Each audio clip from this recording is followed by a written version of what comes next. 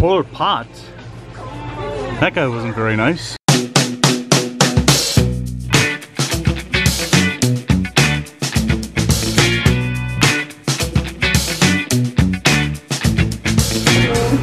Coffees, cookies, all canned fish, pollo, cassoulet, tripes madi, polar pot. That guy wasn't very nice. Mr. Potato.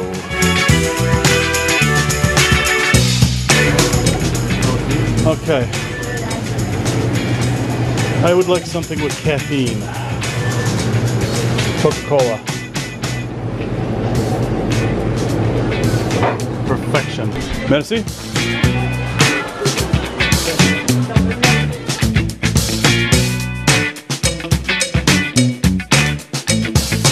Alright, so we got our treats at the shops. Now we're gonna go check out this grotto. I've seen videos of this and it actually looks pretty cool.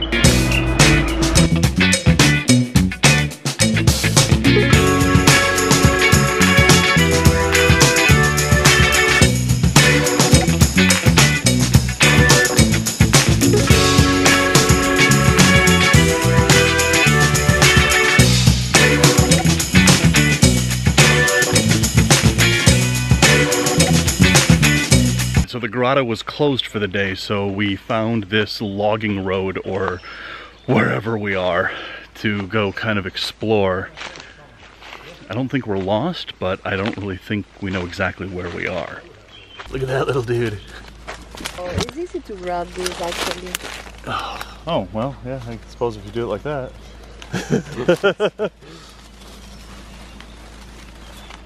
Oh, look at that. He's totally missing an arm there. Yeah, 2 arms. 2 arms. Oh, look, yeah, look at that. One there, one there, one there, one there. Dude, you are hurting. And this one, look, is missing that bit. And if we were hungry, you'd be really hurting. Wow. Oh, oh, oh. How'd that feel?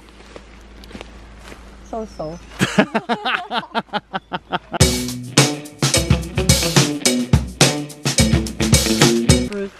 All right, look at the color of this wood. Beautiful wood. Whoa. Mahogany has nothing on that. That's insane. Look at that. Ah. For my house to pick. Yeah. But I cannot take this to Australia, right? No, no, we can't take anything here through Australia. I know. Wow, that is just amazing. One of the things that I find so fascinating about trees in the tropics is there's no growth rings on any of the wood because there's no dormant season, and therefore the trees don't get any rings. But look at that, that is just amazing.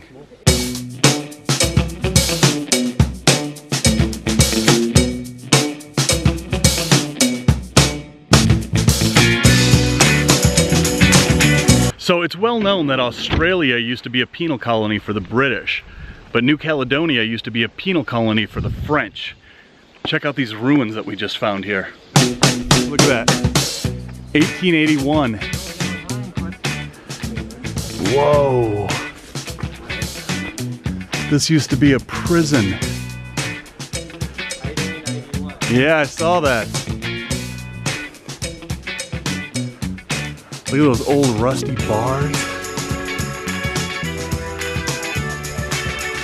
Those are some thick walls.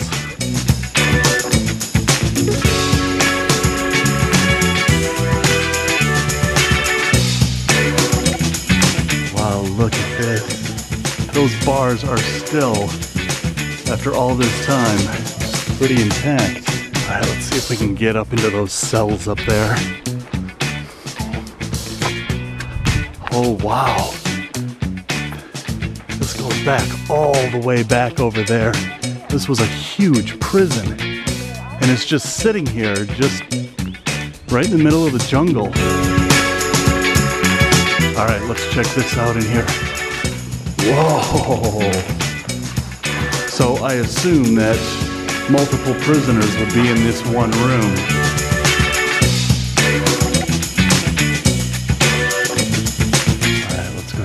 This side. Another big room. Nature reclaiming over there.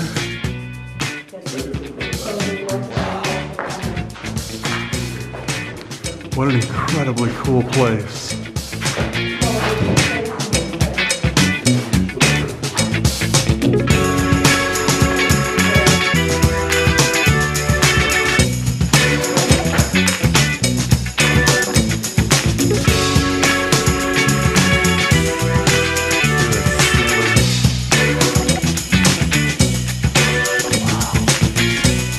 Alright, so this trail leads back to the back of the prison here.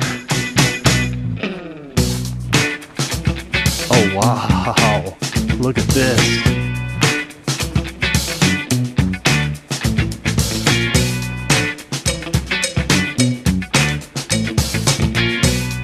Wow, yeah, these must have been like solitary cells. This would be awesome at night.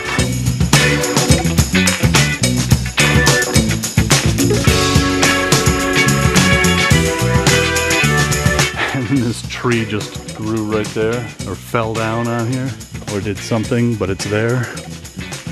Wow. All right, so down this trail through this part of the jungle is yet another building here. Wow, this is just absolutely amazing.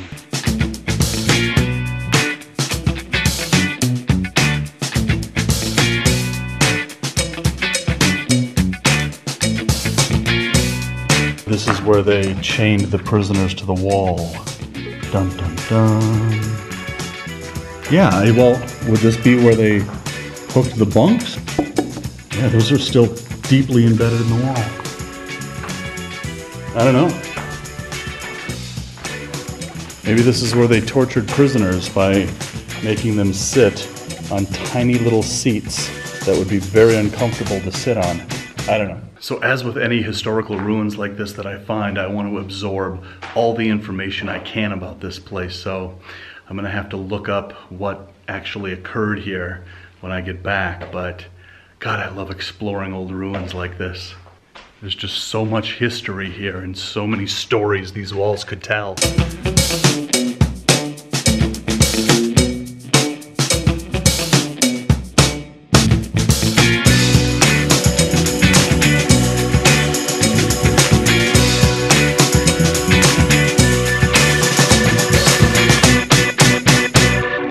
Alright guys, so we are back at camp right now and we are so completely beat up. My feet are swollen. Maria stepped on a piece of coral that went right into the bottom of her foot. Quetzal was bit by some kind of spider out there. His whole leg is swelling up. So Quetzal was bit by something and it's getting infected. That's gnarly, man. Alright. Yeah. Get it sorted out. So we're at the pharmacy getting him taken care of. Ewan's feet are swelling, my legs and ankles are swelling. We had to just spend a week sleeping on these islands that are nothing more than basically ancient coral beds. So we're literally sleeping on rocks with like a mattress that thin, and it is just a physical toll. But being a filmmaker out here, it has a mental toll as well. I have to remember every cable, to make sure every battery is charged, to make sure I know what film clips I'm putting on what SD card. I have to mentally keep track of about 20 things at once, because filmmaking out here is a house of cards.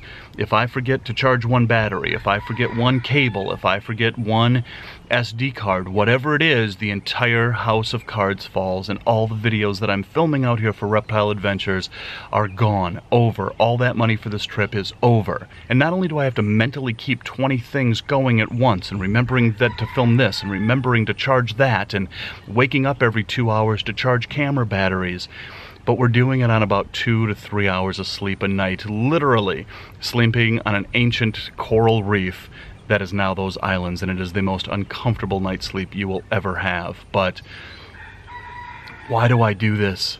Why do I go through so much physical pain and mental trauma to get this right? And the answer is simple: because this is the life that I want to live. If I had to take my degree and go work in a cubicle somewhere, I would last 2 weeks before I... Really though, this is the life that I've chosen, and on the outside it looks so glamorous, and it kind of is. I mean, let's face it, it really is awesome to be out here to film where nobody has filmed before and film animals that are virtually almost unknown to science, and getting the first 4K footage of those lizards out in the wild.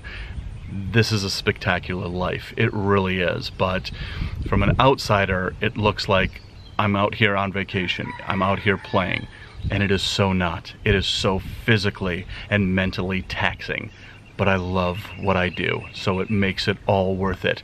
And it's gonna take me another month back at home to recoup from this, to have my feet heal and the cuts and scrapes on my legs and catch up on sleep. But again, it's totally worth it. I love what I do. And I'm going to continue to do this for as long as I can possibly physically and mentally handle it. So, guys, it's been an awesome trip. Right now, we are going to the airport to head to Noumea, and our island hopping adventure here in New Caledonia has come to an end. But it's been so incredibly awesome. So until Noumea and until the next adventure, love the planet, keep your life in balance, and rattle on.